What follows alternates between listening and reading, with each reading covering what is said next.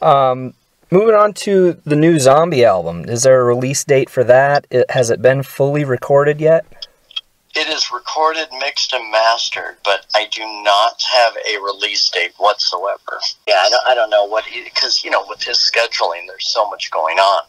I'm guessing the writing and the music has been done for a while, since in interviews you kind of talked about it a little bit and how the writing process was a little bit different than on previous records.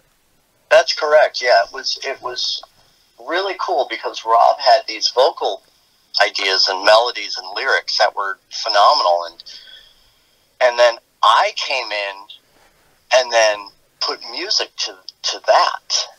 And it was really great because he didn't have to worry about if something was, his parts were his ideas were there. So I had to play around with his. So he was kind of like, cool, I like this, I like this, I like this. So it was a very different approach, but a great approach.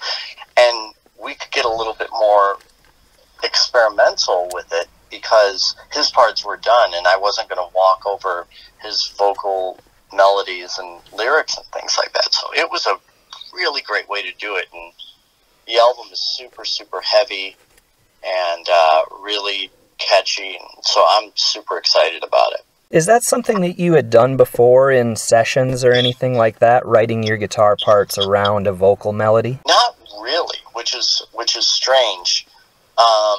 Because it's usually done, you have like a riff or verse or chorus, and then you do it like that. But it's pretty rare to do it that way, but it is a wonderful way to do it, and I really enjoyed it.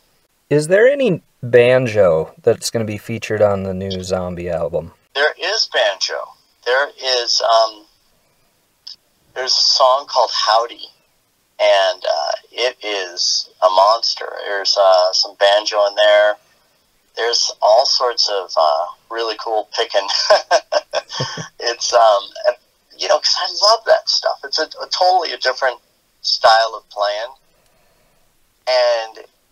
but it's entertaining for me, and I think, and people enjoy it too. It's just different from playing like something super, super heavy, and then going to like some banjo picking.